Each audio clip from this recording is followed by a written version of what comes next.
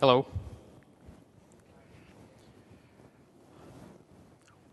I'm Russell Andrade. Some of you may have seen me at the Super Session. So anyways, I'm going to be doing an intro to the BlackBerry 10 native SDK. So there's a lot of different things I want to cover, and I want you guys to see this as sort of a concepts kind of a session where I'm going to be throwing a lot of different ideas and concepts on how to sort of develop a Cascades app. The first kind of half of this session is going to be on just the native SDK and what's available within it and how you go about starting development of the native SDK. And then for the second part, I'm going to take you through the development of a Cascades application. And I just want you to get familiar with some of the concepts and related Cascades and Qt so that you then have the basics in place so that when you attend some of the more advanced sessions, you have that sort of background. If you're really new to native development on BlackBerry, some of the things, it may be a lot of information, but over the next couple of days, as you attend some of the sessions, a lot of it will sink in. So a lot of this is just to give you kind of a high-level map of what you can do with the SDK.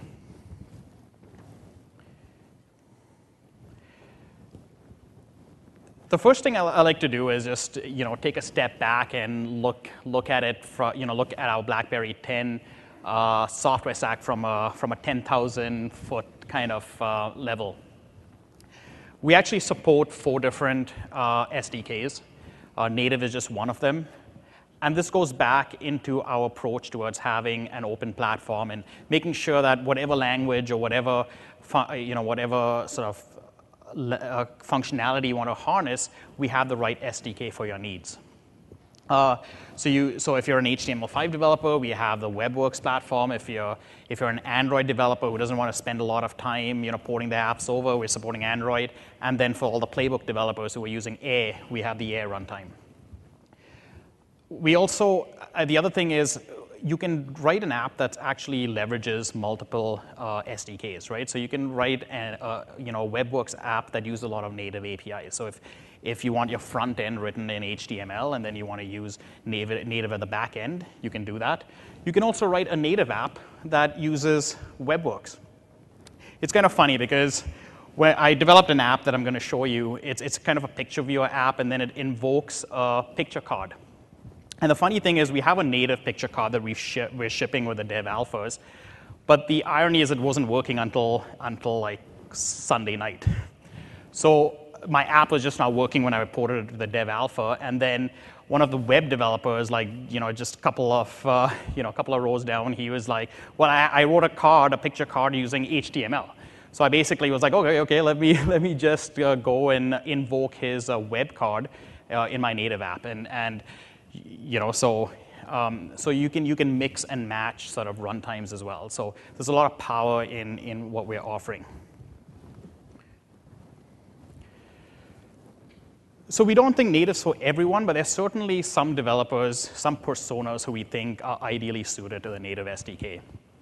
The first is the Objective-C developers. If you're an iOS developer and you're using a lot of Objective-C, I think our native SDKs are really the closest match. Moving to C and C++ is not going to be a huge sort of undertaking. The game developers, of course, will also like the native SDK because they like to code using OpenGL and OpenAL and all these lower-level kind of C routines and harness the power of the GPU and the platform. So I think those guys will also like to develop their apps using the native SDK. In general, our approach towards developing APIs is it first arrives at the native SDK before it kind of makes its way up to the other runtimes. So if you really want to stay on the kind of stay ahead of the sort of technology curve in a sense, you're better off using the native SDK because you're going to have all the APIs arrive there first. We're doing a pretty good job of making sure they arrive, in some of the other runtimes as soon as we can. But certainly, there's functionality provided in the native SDK that's not available in some of the other runtimes. And then we've talked about some of this deep integration and with the services and the platform and the technology. And once again, you get a lot of that in Cascades and native. And finally, someone asked a question in the super session, what do I do if I'm a Java developer, right, on the previous platform? So we really think that they should seriously consider the native SDK. C and C++ is not Java, obviously, but those types of developers, they really used our Java platform because they wanted a custom sort of BlackBerry experience, and you're going to get that using the native SDK more than you would any other runtime. So I've shown this slide before, but it's just a point that needs to be emphasized. Cascades and core native are really part of one NDK, and when I'm speaking today, I'm going to be talking about the NDK as a whole. That includes Cascades and core native. I'm not going to focus too much on core native because mostly it's the game developers are interested in that, and I suspect most of you are more interested in the Cascade side of things. But you can use whatever API is available in each layer. It's basically a layered kind of architecture, and Cascades is sort of like the frosting, right? It's a UI framework that's built on top of this core. And of course, the core native layer, it's a POSIX compliant layer, which supports a lot of the open APIs that sort of some of the game houses and the game developers want to use. There'll be certain situations where there's APIs that are not available at the Cascades layer, and in that case, you may have to sort of go down to the core native layer to access some of that. So what can you do with Cascades? Well, you have your stunning UI and your interactions and the flow that we've already been talking about and you've been hearing about. You can do animations, styling, and layout, and it's very easy, as you will see, using QML and Cascades. Our IDE has an Eclipse plugin, so you can get the IDE from our website. And with the IDE, you can build these Cascades components very easy, and you can even view them using the IDE, so you don't even have to download it onto the device. And then, of course, we have a lot of Cascades platform APIs. These are these Qt APIs that we've talked about, Qt mobility, all these mobility APIs, camera, invocation, and these allow you to harness the power of the actual platform. So, a lot of stuff for you, at the Cascades layer, and I think you'll have like a great time just exploring some of the possibilities. So what about the core native layer?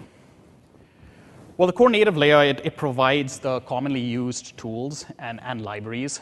It's like, once again, I emphasize a lot, but it's a game developer's kind of a heaven. We have score loop at that layer. We have OpenGL, some of the social gaming features. So those guys, they don't care about developing a UI. They create a full screen window and then they kind of load their game, right? So that's kind of the nature of what they do.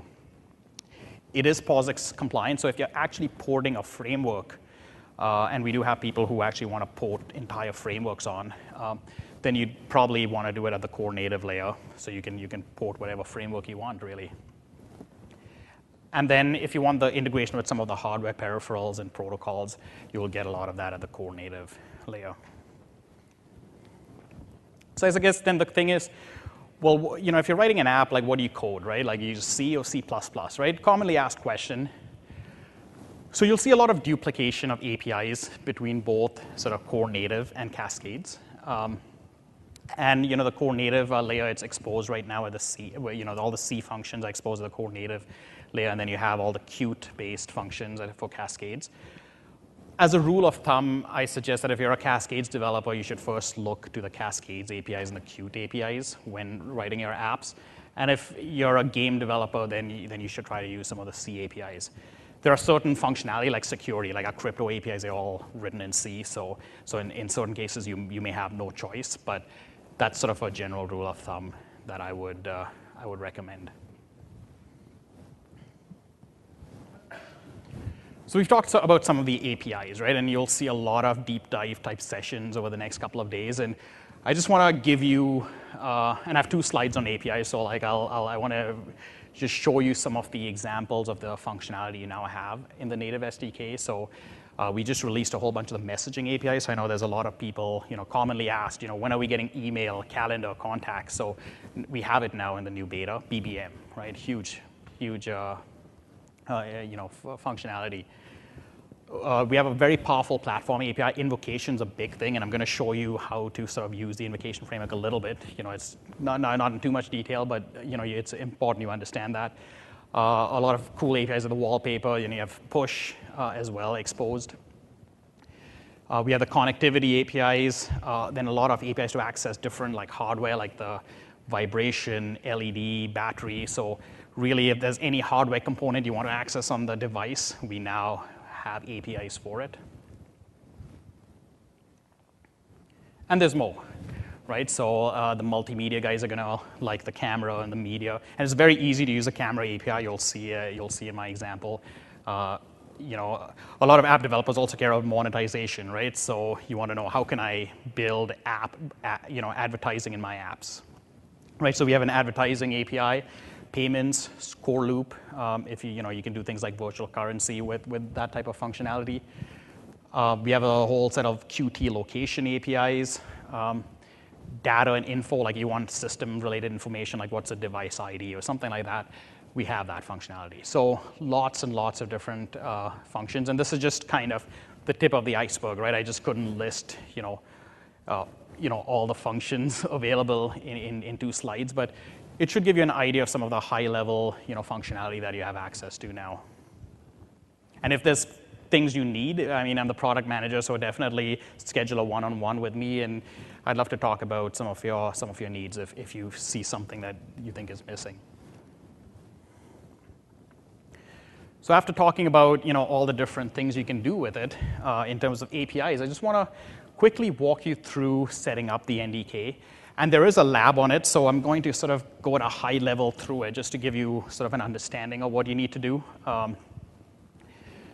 So the first thing you need is a BlackBerry ID. So you register through our website and you get it. Very simple. We've tried to make this as easy as possible, not like in our previous kind of platforms where it was a lot more difficult. You get a signing key, and usually you kind of fill in this form. They'll send you these signing keys. You'll see these .csj files that are very important. So keep whatever they send you back because you'll need it later. And then you download our SDK and simulator. If you have one of these like Dev Alpha devices, you don't really need to download the simulator, and that's why we have a separate download for it. But for many of you, you may still want to have the simulator. It might be easier to just deploy and debug your apps using the simulator before you test it on the device, but you don't have to do that. Like I like using the device myself a lot.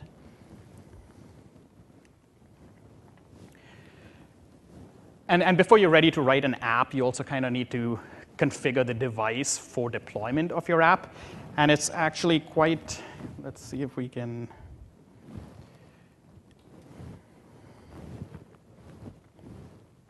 So I'm just going to quickly show you how you do it.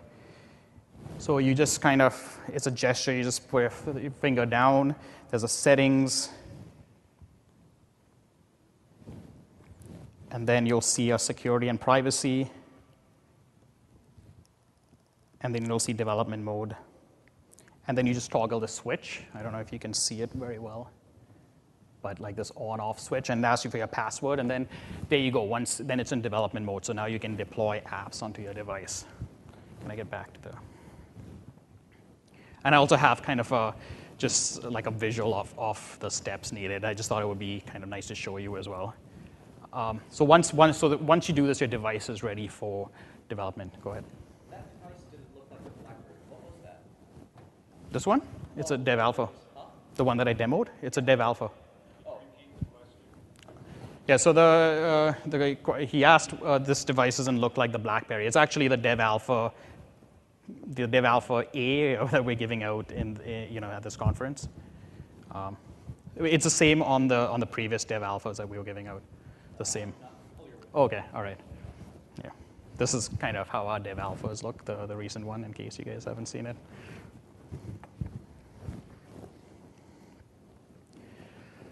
On the tooling front, and once again, I don't want to go through every little step. If you really feel you need practice at this, there's an intro lab that can walk you through it. But essentially, once you install the IDE, it takes you through like a setup page, and then you just walk through the wizard, and it'll and you need, when you signed up, you got those CSJ files. You'll need them to sort of set up your debug tokens and then deploy apps onto the device. So once you do that, then your IDE is set up for development.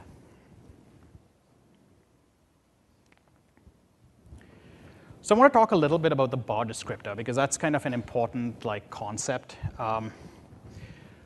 So the apps that you develop are packaged in something known as a bar descriptor, like in something known as a bar file. And it really contains the executables as well as all your assets and images and all this information pertaining to your application. You don't necessarily need to understand the entire bar spec and the details, but there's a couple of key things you'll need to understand. One of them is permissions, right? So some of the key things that you need to edit in the bar descriptor are available through the tooling. And one of them is these permissions. So if you're using certain APIs, we have access control related to them. Like for example, let's say you want to use a camera APIs or file system API. You need to set certain tags in the bar descriptor for the APIs to even work. So that's kind of a little bit of a security precaution, because we don't want some app to be just using the camera and taking random pictures of someone. So when you set these permissions through the bar descriptor, and you download the app onto your device, the first time your app pops up, it'll say, this app wants to use a camera, or this app wants to use my file system. And when you do that, and when you click OK, then the app will run, and of course the settings are saved. So the next time you go through it, you don't have to go through that process. So just keep in mind, it's likely if you're using some of the APIs, you will need to get familiar with some of the permissions involved. And then we go to sort of the creation of actually a Cascades app, right? So it's really quite simple. Through the IDE, you have this. You can just do a file, new BlackBerry Cascades C++ project, and we offer a whole bunch of templates. What I show you in this session is going to just be, I'll walk through the standard empty project. If once you start doing some more advanced stuff, you can use some of the other templates. It's really quite simple. And when you go through this, it's actually going to create a project that compiles and runs. So it's a good kind of first test, especially if you're new to the platform. Create the empty project and run it, right? And if you have compilation errors or anything like that, then there's something wrong with either your download or your setup or something like that. And this app will print "Hello World" on the screen when you deploy it onto the device. And you don't have to change any code for it to do that. So I just want to sort of walk you through a little bit of some of the concepts related to, like the anatomy of a Cascades app, right? What's involved in kind of a Cascades app and doing a "Hello World" on the screen. So when you create this empty Cascades project, it's going to sort of create multiple files, but the two key files that I want you to know about, one of them is main.cpp, and the other is main.qml, right? So main.cpp, it's kind of the entry point to your Cascades application, and it includes a whole bunch of header files. It also includes like the namespace. Application is the actual sort of object that starts the server and handles all the event handling and the application loop. And this is all generated, by the way, by the empty Cascades project. Then you have some code related to localization. So this is if you want to deploy your apps in multiple countries and multiple languages, you'll have to worry about localization. I'm not going to go too much into localization here. And then these lines here are pretty important, right? So Cascades itself is a scene graph, right? And like any user interface, involves like a scene graph. And a lot of the scene graph is defined in your QML code. So if you look at that first line, the QML document, that basically specifies my QML file, and it basically advertises the QML file to my C code, right? So if you have a main.qml, like in this case, it links it into my main code. If you create additional QML files, you will have to do a QML document create. Then the next is the root object for the UI, and I'll be talking a little bit about abstract panes in a bit. But basically, the second two lines, creating the root and the set scene, you're really setting the scene to the root of your scene graph, right? The page that you want to display the moment you load up your app, right? And so you need the set scene in order to actually visually see something on your screen. And then, of course, you have the execution of the application.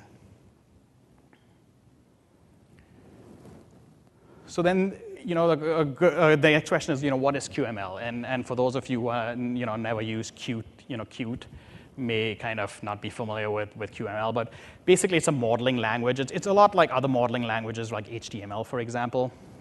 It's a declarative language that's based on JavaScript. So if you're familiar with some of the other, well-known declarative languages out there, like it should be not a problem playing around with QML and figuring it out. It was really designed as part of Qt for creating user interfaces, and Cascades uses a subset of QML, right? So we don't support the entire QML language, but we do support a subset for creating your controls and some of your logic. So obviously, as an app developer, you can do things using QML, you can do things using C++. So how do you figure out how to partition your code? What goes in your QML files? What goes in your C++, right?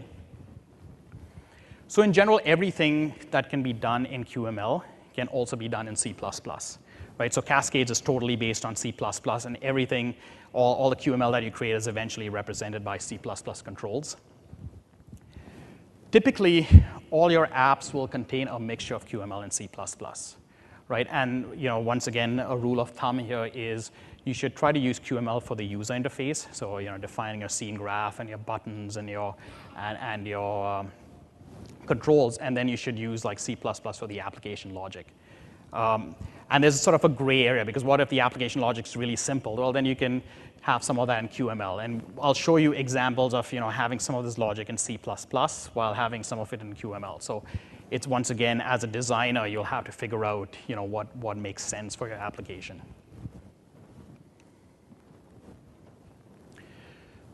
So now that I've talked about main.qml, here's how a QML looks. So this is back to the empty Cascades project. And you saw that hello world being printed on the screen. So, well, that's what printed out the hello world. There's a label there and the text. And when you have a label, it basically contains text that you then send to the screen. I also highlighted a few other keywords that you should be familiar with. One is a page, and one is and the other is container. So I look at Cascades as so let's say your application is like a book, right? And a book contains pages, right? So that's basically a page is like a view within a Cascades app, right? And you can have tabs, for example, so every tab contains a page, just like a book, right? And a container, you can look at it as a paragraph. A container is used to group the controls together. So if a control, if one of the controls if the container is destroyed, then the controls within that container also get destroyed. So if you want to group controls together, then you need to specify them within a container. So obviously you can have multiple pages per app, and you can have multiple containers per page, right? And I'll show you an example of how with a two-tabbed app you can kind of have two pages. So you saw that reference to the abstract pane earlier on, and so a page is basically a screen within the application. And interestingly enough, you can do multiple things. You can have, for example, tabs in your application, so you can kind of go from one tab to another. You can also have this, we talked about some of the flow, right? So you can actually have navigation panes where you have one kind of page that slides on top of the other and another page that slides on top of the first one. So you can really have a single-paged application, or you can have applications containing these navigation panes or tabbed panes. And once again, it's very easy to do using Cascades and QML. And of course, then I talked about containers and how they're used for grouping controls and other containers. So I'm going to briefly touch upon layout, because that's, for any Cascades app, you need to understand a little bit about, how, layout, right? So we actually support 3 types of layout currently. For the most amount of flexibility, and the default layout is a stack layout, right? So let's say you specify stack layout and you have 3 buttons, for example, right? Let's say I move the middle button. What happens is the third button stacks on top of the first button. So if you really don't care about fine granular control of your layout, then the stack layout is probably the most appropriate for you. If you care a little bit about some degree of control, like you want to have a button in a certain place and you don't want it to move and I remove another control or component, then you should use a dock layout where you're saying, okay, I want my control to be on this part of the page. And of course, if you really, really, really want a high degree of control, you can use absolute layout where you're saying, I want it at this pixel, right? The danger, of course, with using absolute layout is as you move to devices with different LCDs or you move your app to a tablet, then you're going to have to do this work yourself to kind of redo the app for a different screen size, right? So just be careful which layout you use, depending on what, how much versatility you want with your application.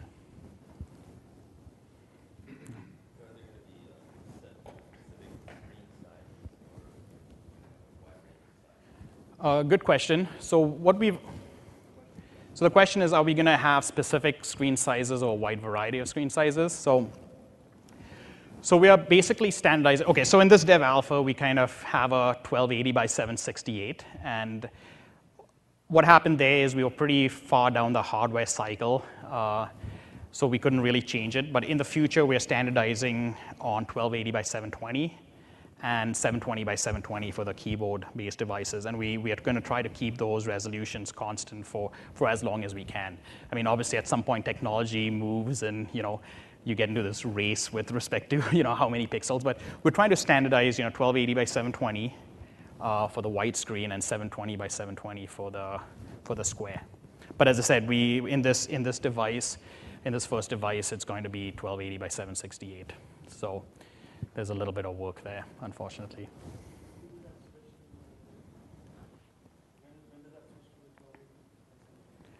Oh, we don't have a date as yet. It's going to happen later. Like right now, we're kind of focused on the first series, but the keyboard devices will be coming shortly after, right? After the first set of touchscreen devices.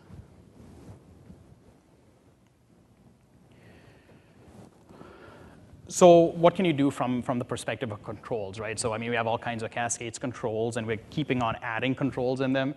So you have your buttons, your labels, your lists. You have some really more advanced controls like a web view. If you want to draw OpenGL code within your app, like you want to do a fancy clock or something, you can actually create a foreign window within Cascades. You have a text field that you can also specify the format for the text that goes in, like an email address. So a lot of a lot of controls that we're providing, and this is not the entire list. I just wanted, it's just a representative of the kinds of things you have access to in your Cascades app.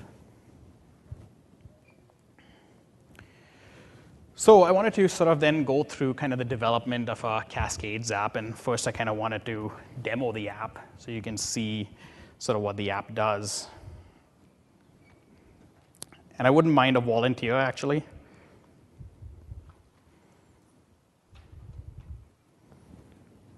That I can take a picture of. All right. Good. You wanted to volunteer? Okay. All right. So first, let me just show you what the app, it's kind of a camera app, and it has 2 tabs. And the first tab is kind of like the camera tab, so I can use it to take pictures and stuff like that. And then the second tab, we can view the pictures and access the file system to retrieve the pictures. And then you can set the picture as the wallpaper, as well as invoke a picture card to kind of view the picture. And I'm going to show you how you do it. So why don't I invite this brave man. Hopefully it'll work. You're going to be my wallpaper, right? All right. Thank you very much.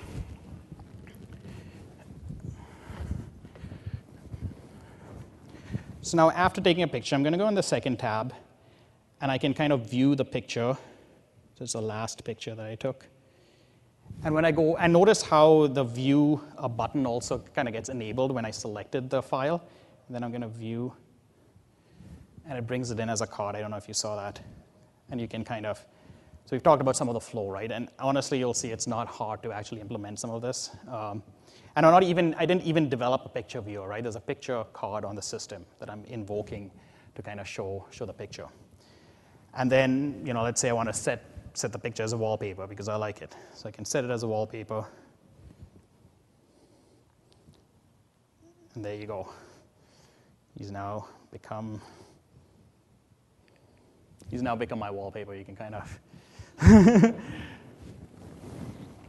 So how do you go about developing something like this? And obviously now we're going to get into some technical stuff.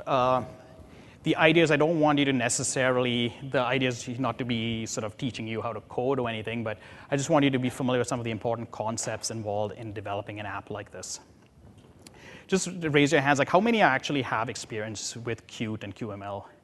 Just, okay, so there are several, all right. So I guess the first things that I would do is, you create a Cascades project like I showed you. In the bar descriptor.xml, you select those permissions, right? So as I said, some APIs have certain permissions. In this case, I'm taking a picture, so I'm using the camera, and I'm also, the picture's being saved on the file system that I'm trying to retrieve later. So it's very important that I set these permissions. And so when I was developing this app in the last couple of days, and you're kind of in panic mode because of the conference, so I kind of developed the camera app separately and the picture viewer separately, and then I brought my camera app into the picture viewer app, and I forgot to set the use camera. So it was kind of working the camera app where I set the use camera flag, and then I forgot to do it. And obviously, for a while, I was like scratching my head because you just see a blank screen, right? So it's a good rule of thumb to look at those permissions in your bar descriptor. And then you include whatever libraries you need for like the wallpaper API and the camera and stuff like that. And it's a .profile that you get there. So how do you create tabs, right? So we talked about abstract panes and how an app can contain multiple pages. So here you go. It's as easy as possible, right? This is all the QML you need to create a tab, right? So you have a tabbed pane in your QML, and I've had my two tabs there, and I've given them, I've called them camera and view, and I've also given them sort of an ID, and you'll see that later why I do that. So it's pretty straightforward how you can create sort of tabs in your app. I'm not going to show you all the class definitions, but I want to just show you an example of how you would define a class, like declare a class in. So I'm a camera handler class that handles like the camera and the events and things like that. So the first thing is, notice how I define that as public Q object. So every Cascades app, every Cascades object is derived from Q object. So whenever you're declaring your classes, you'd want to make them public Q object. There's also the Q invocable that doesn't look like C++ syntax, and that's obviously a Qt syntax, and we'll talk about it very shortly. And the private slots as well, that's not C++ syntax either. So we're going to talk about that as well very shortly. And then these are all my private variables that I've defined in the camera handler class, so that's straight C++ code. So how did I get the camera in my app, right? And it's very simple. We actually have a camera control. So all you do is you include the camera control in your QML, and there you go. You have camera. The camera control is an example of a custom control. So besides the controls that you have in Cascades, like you can also expose custom controls. So the camera guys, they exposed a custom camera control. Keep in mind that when you are using a custom camera control, you need to make sure to do a QML register type in your C code to tell to advertise that you are going to be using this camera control. Otherwise, once again, it's one of those things where if you don't do that register type, it just won't work. You won't see anything on the screen. The other thing is, notice when I touched the screen, it took a picture, and that's how you process touch events. So there's an on touch event that sort of is triggered when you touch the screen. And then all I'm saying is, the camera control advertises a capture picture function, and there you go. It captures a fake picture. So, pretty straightforward, hopefully. Another concept that you have to be familiar with if you're developing using Qt or Cascades is signals and slots. So a good analogy I like to use is, you're going to a coffee shop, and obviously there's a lineup, and then you go and order your coffee, right? The guy can't give you a coffee right away. He has to make it, so he may give you a number or something, and you go to the side, and then when your number's called, then you go and receive the coffee. But meanwhile, the other people can also make an order of their coffee, right? So similar idea with signals and slots. Obviously, when you're calling a camera API, it needs to go and configure the hardware and do all this setup, and you don't want your entire app to be blocked, right? So a lot of the camera functions like many other libraries and APIs, are asynchronous. So you call a function, and it returns right away. And if you want to know when it's been successfully completed, you have to register for an event. And that's how you do it. You do the QObject connect. So I did a camera open, so you can see the M camera open. So in this case, in this demo, I actually use a front-facing camera, but in that example, I opened the rear-facing camera. And then I want to know when the camera has been opened successfully so that I can stop the viewfinder. So I create a slot there on open success, and then when my function's called, I call camera start viewfinder. So it's kind of pretty straightforward. The other thing is, when I define my header, if you look at the private slots, right? So I pointed out that keyword, and you may have been wondering what that is, because that's not C++ syntax. So whenever I am registering for events, registering for slots, I have to define my functions in this private slot section, right? So on open success, on shutterfire, these are all my slots that I'm registering for like signal events.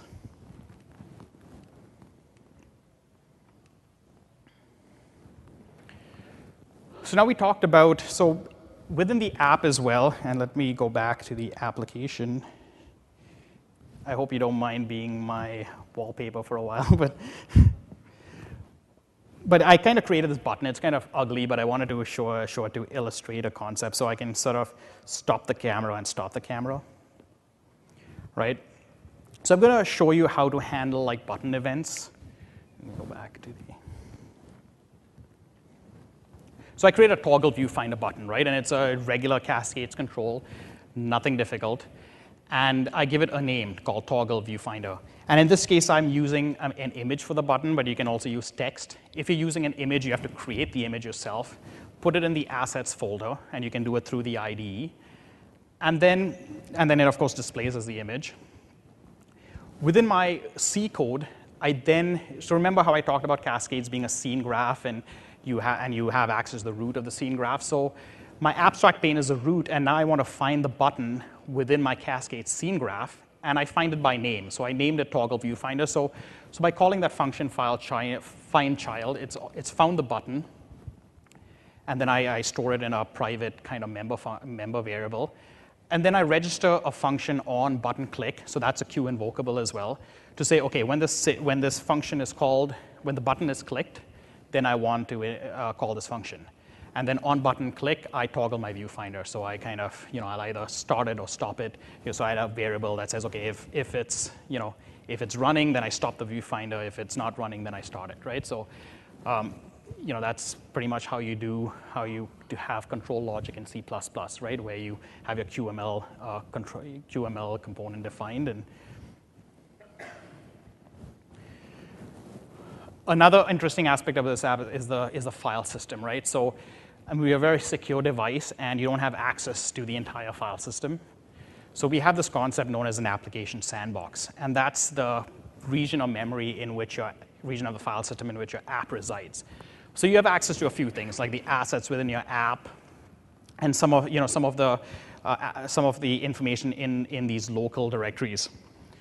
You also have access to the shared directory, so like shared camera, or you'll see shared video, like we have this shared folder in the file system, but only if you specifically in your bar descriptor you inform that you want access to that shared directory. And then, as I said, the user gets a prompt when you try to do that, and the user has to grant you permission to the shared folder. So in this case, and then to access the actual images, I just use regular Qt-based APIs, and I create a list, and that's used to populate my dropdown for the images.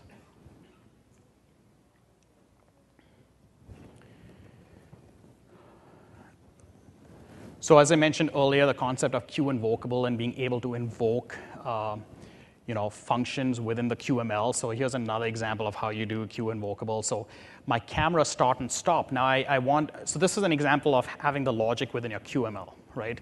So I want to handle the camera start and stop within my QML code. And what I'm trying to do there is, so if you go back to the app,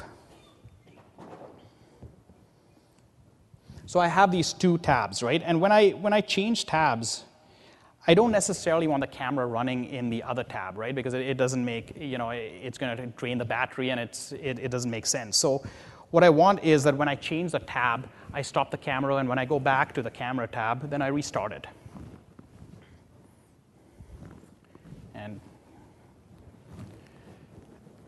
And so basically, in my QML code, I basically have onActive tab changed.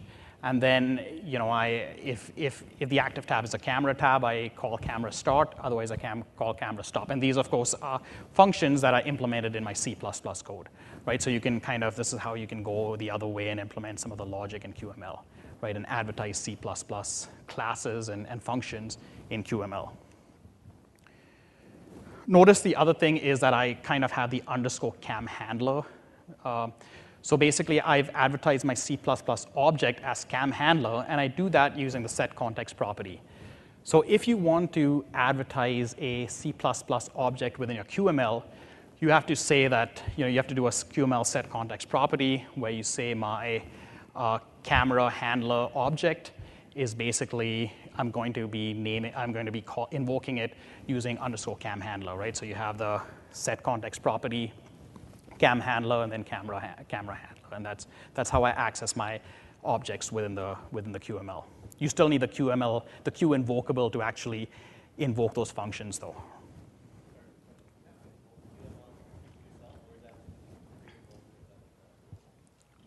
Sorry, which?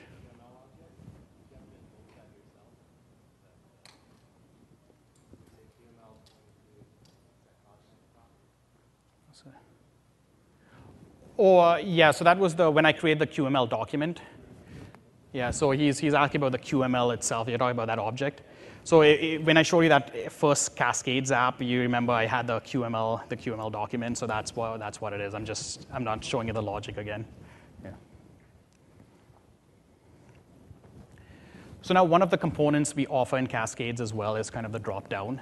And this is essentially when you're accessing some of the pictures, and we'll go back to sort of the. So if you look at this content tab, can you?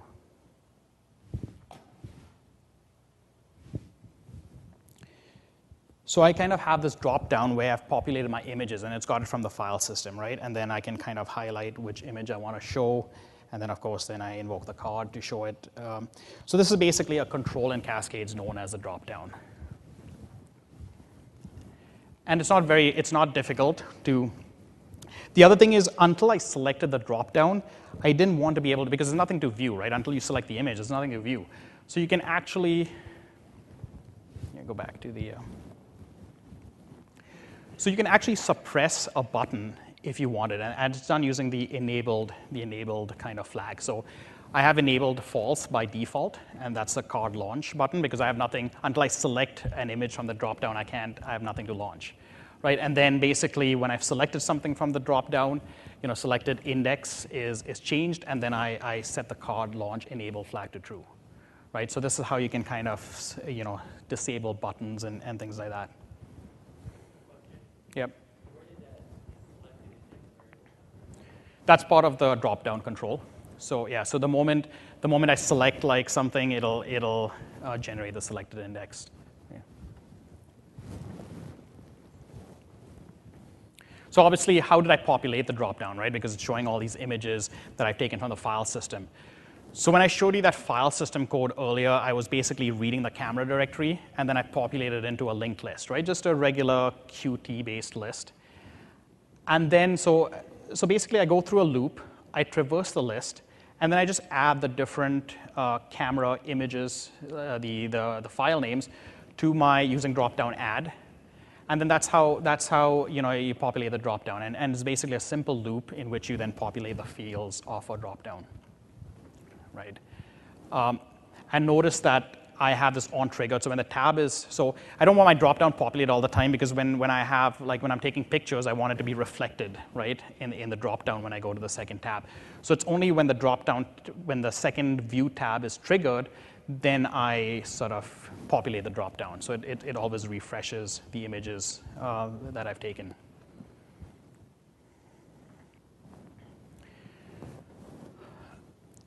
So I gave an example of sort of camera as being a custom control, right? So we offer all these controls as part of sort of Cascades, but then there will be times when you'll have to do a custom control, right? You can't get away from it, especially if you're doing advanced stuff. So this is sort of how you declare, and I'm not going to go too much into custom control details because this is getting more into the advanced kind of concepts, but basically, the invoke target, my card is a custom control, and you have to derive it from BB Cascades custom control. And QProperty lists the properties of your custom control. And you'll see in the next slide, notice how, for example, the MIME type is a property, right? So you look at the first line, I have MIME, I have the read, write, and notify properties. And then in the QML, when I define target, if you look at MIME, I basically, those properties that I mentioned earlier, they're like the MIME, the URI, the data, they're exposed in the custom control. In order to actually use a custom control in your app, you have to register it, and I showed you that example of the camera as well, where you do a register type, you specify the custom control that you created, and then also the library in which it's exposed in. So in this case, it's invoke. And that's how you can then sort of use the custom control at that point. And then here's the fancy stuff, right? So as I said, it's really easy to invoke a card, and this is the code that does it, right? It's pretty much, it's really 5 lines of code, right? So you basically specify the target. So in this case, and this is on your dev alphas if you get it, so the card previewer is sys pictures card previewer. And you should try it if you have some time. Like try doing an invoke of the picture card. The action is view, so I just want to view. You can have cards that you can edit, right? So if someone wants to develop a target that's a picture editor, then I would have the action as edit. You can specify the MIME type. So in this case, it's JPEGs. The camera is just taking JPEGs, so that's the format. And then I specify where it is. So it's in the file system under shared camera, right? And then you basically call invoke with your request, and there you go. It'll invoke the card. So invoke is a pretty powerful thing, and it doesn't take a lot of lines of code to really use it. Setting the wallpaper as well is easy, and I wasn't even going to show this code except that I wanted to mention something very specific to certain APIs, and that I want to talk about parameters and balance, right? So anyways, this is the code to sort of set the wallpaper. It's basically you declare a home screen object, and then once you have your URI, which points to your camera image, you do a set wallpaper, right?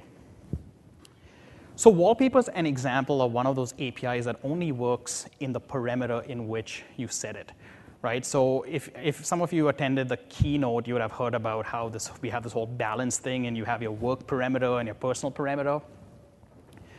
So if your app is installed in the personal parameter and then you call set wallpaper, it'll only set the wallpaper in the personal parameter. So whatever is in your work parameter will be unaffected.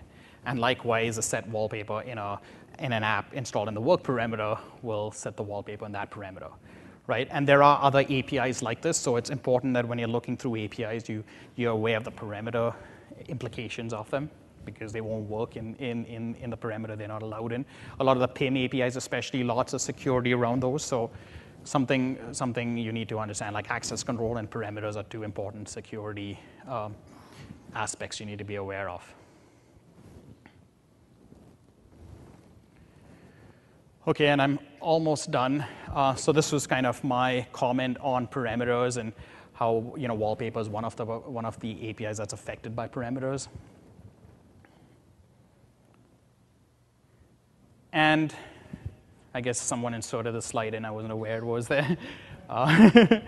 But basically, so join the roundtable at 6 p.m. So if you have further questions on this, and I even have the code for the app. So if some of you want to deep dive a little bit more, I'm happy to help. And I hope you sort of thanks for attending, and I hope you guys sort of enjoyed this session. Let me see if they inserted other slides, or they did. I will take the questions for sure. I just want to see how many other slides they've kind of given. Okay. All right, so download the mobile conference guide. There's an appreciation event as well at 7 p.m. So if you want to party and have some fun, please, it's opposite this conference center. And then your reasons to believe. So there's a 10K reasons to believe booth and jam space. You've heard about our whole 10K kind of promotion. So definitely, I hope you participate in that. And I'll take questions, and there's a microphone there. So if you sort of want to use.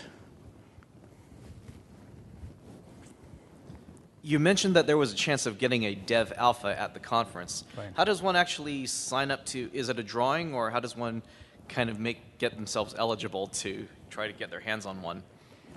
My understanding is that if you, on the conference website, there's a couple of criteria. I think if you register and you're a sort of a developer, like it should be pretty easy to get a dev alpha. If you have gotten a dev alpha before, we're not giving kind of additional dev alpha. So I would talk to the registration desk to find out, how you can get one.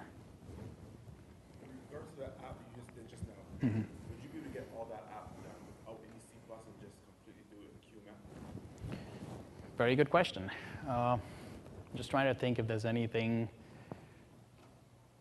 You might be able to do it with all QML.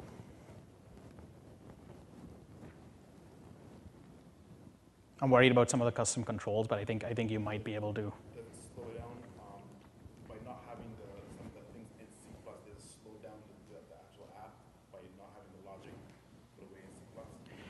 Yeah, so QML is kind of a layer on top of the C++, right? So you have to be careful about performance. I don't know if it'll slow things down too much in this app, to be honest. But for more complicated apps, then for sure, like it could start to slow down.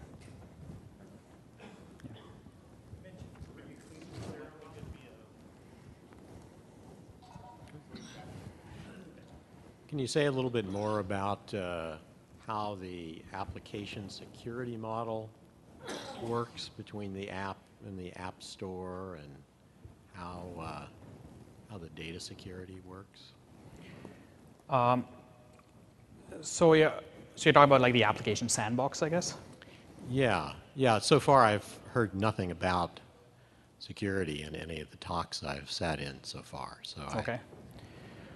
So there's different levels of security, right? So the first is we just protect the application in a sandbox, right? So if you try to access, if you have null pointers and things like that, the system will bring your app down and it doesn't affect anyone else.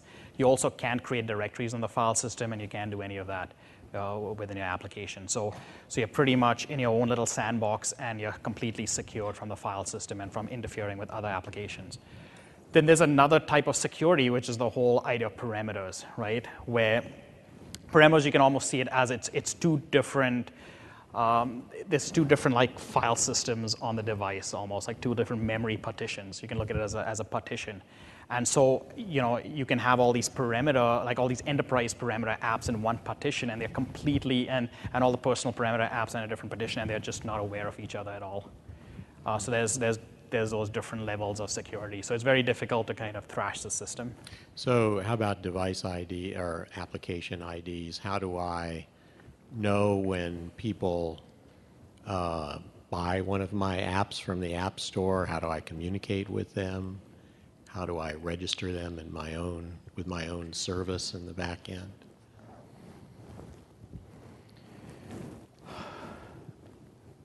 Well, so a lot of the enterprise apps, they have to be installed through IT policies and things like that, right? So typically a lot of the apps you develop will be on the personal parameter.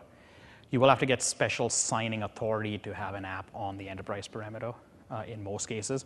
In terms of advertising that your app works on the enterprise parameter, I'm not 100% sure of the answer to that. Maybe the app world guys may have some more insight. Well, even just on the consumer side of the device.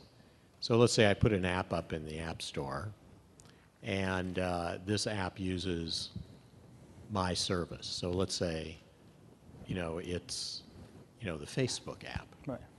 Facebook wants to communicate notifications to me. How does it reach me? How does it know? What is the identifier it uses to interact, to send notifications to the app that's been downloaded to the device?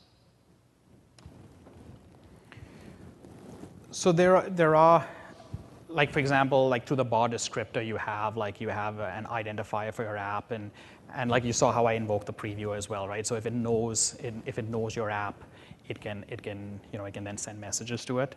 The other way is you can advertise your app as an invocation target. So once again, then the invocation system so someone can query the invocation system to get sort of your application. Okay.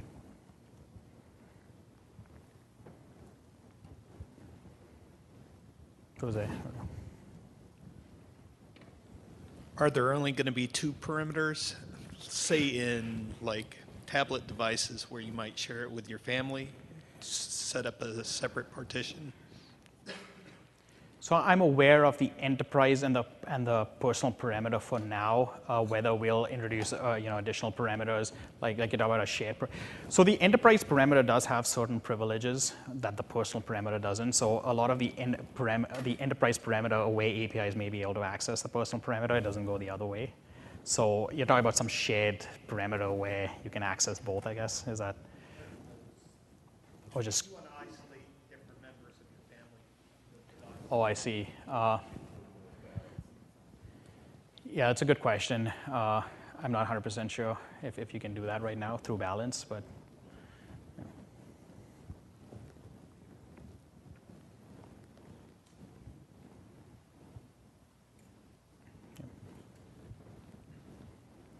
Walk over to the microphone because I'm kind of far away. So in the current BlackBerry 7 OS, when I download an application, I can set the application permissions. I noticed here that we had the option to set it in the bar file as a developer, but as a user, am I still able to arbitrarily deny Google Maps access to my personal information when I use it for a day? Yeah, absolutely. So that's why we force, like if an app is going to use APIs that we think will have security implications, they'll always get a prompt. So you have to, as an app, you have to say, okay, I want to use a camera in the file system. When he launches the app, he'll get like a prompt saying this app wants to use your, the file system, and you can deny it. If you deny it, then it's denied, obviously. If you say okay, that setting is saved, but you can go later and overwrite it. So I can then later say, you know what, I only wanted this app to have it for this time, and in the future it can't access it. So it behaves similarly to how it is today. I can choose what I want to give the app access to. Absolutely. Okay, yeah. Cool. So I've seen that Cascade is a framework that was built on top of Qt. But as far as I've seen, the only things that Cascade have added to the Qt is the visualization, the effects. But what else does Cascade provide me that I can't do with Qt? Well, so I mean, a lot of the Cascades flow and the Cascades peak and all that functionality, you wouldn't be able, like if you're talking about Qt GUI, for example, you might not have access to a lot of that, right? I mean, that's all built into Cascades. If you're just talking about visuals and creating you could probably emulate a lot using maybe Qt GUI or stuff like that. But some of the more the more BlackBerry specific kind of UX, control and feel, that you'd obviously have to use Cascades for that. There's nothing preventing someone from going out and trying to, on the website, for example, they managed to mimic a lot of that, using a lot of the web controls. But for now, you'd have to use Cascades if you wanted that functionality. We also have a lot of proprietary extensions that we add, right? So we support a lot of the Qt mobility APIs, but we also add a lot of extensions to it. Like in certain cases, it doesn't make sense for us to, like NFC, for example, we're not using the Qt NFC because we have we have certain things we want to expose, for example. So we're not, we support Qt and we support the whole concept of it, but in certain cases, we add a lot of additional functionality that's BlackBerry specific. I have a question regarding the IDE that you recommend for this, and if there's multiple, then what are the pros and cons at this point? And also, if you can talk a little bit about the user controls that are, you had a slide, but I think it went by very quickly. That would be great. So you're talking about using Cascades Builder? What type of user controls that are available in Cascades that we can take advantage of? So I mean, I had kind of so you can create a lot of the straightforward controls like buttons, and I'll just bring up that slide so you can take a look. And I don't know, I think these slides might also be made available to you guys later. So, yeah, so that's the slide. So you can do also advanced stuff like lists and activity indicators, dividers, images, progress indicators. We have a lot of documentation on our Cascades site, so like absolutely you'll see a lot of those. What about the IDEs? Are these available in all the IDEs? And well, so it's not available through our Visual Studio plugin, right? So we've geared that more towards game developers, not so much towards Cascades developers. But if you install the BlackBerry 10 IDE, then you'll have Cascades Builder and you'll have the controls. And not only that, you can kind of graphically drag and drop, the controls into your QML, and it'll generate the QML code for you. When taking a Qt sample, something like similar to a rotation, of kind of a rotation, I'm looking to do rotating of a coin. That QML doesn't actually have per se yet. How do I take that Qt sample and compile it into a QML type thing? How do I compile it into QML? Is it something that can be possibly done yet, or does it have to be loaded, or did you guys have to actually load it in QML first for the Qt to be able to be used in there? It would be very similar to how I showed it with Cascades. It's basically, it's Cascades is based on Qt, right? So all the libraries and everything are in there. How do you handle programmatically defining the UI? You know how you iterate through the list, but say I wanted to have conditional branches and controls within that. How do you dynamically create it using programmatically? So you're talking about like dynamically creating a page or something like that. So that's where you get into the navigation panes and things like that, right? So you can define your multiple pages and your multiple panes, and then you sort of it's the way you set up your scene graph, and you can, based on certain actions, you can navigate to a new pane. I don't know if that kind of makes sense. Exactly, depending on the actions and the user input. Okay, well, I guess last question, and then we'll wrap Does up. Qt have any sort of bindings for like binding data to lists so you don't have to manually wire together all this data? So you're talking about like exposing C++ objects in Qt and that sort of stuff? Say if you had your drop-down list and you had some list data structure, you just want to say, okay, list, use this data structure and fill in all the values using a template or whatever. So you don't want to go through like iterating through the list. You just want to. I don't know. I mean, I don't know if there's any QML, Qt experts here, but I don't know if you can do that. You'd probably have to iterate. Can you?